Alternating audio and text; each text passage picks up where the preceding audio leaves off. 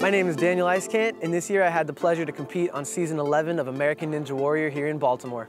Singing with the Mama's Boys was a great experience, and having them there to support me really helped ease the nerves and everything and get me into the flow of things just before my run.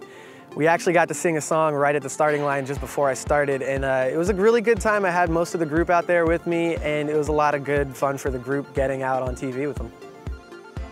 So training can be difficult. It's a lot of mental fortitude to keep pushing at it. You're gonna hit roadblocks. It's tough to kind of maintain that balance of like how much am I training versus how much am I resting.